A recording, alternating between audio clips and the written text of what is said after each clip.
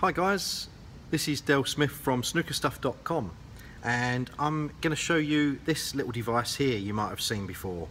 Now, if you're looking for a little tip rougher upper, I would call it, it just roughs up all the little dead spots on the tip, the little black spots that they're not taking the chalk anymore.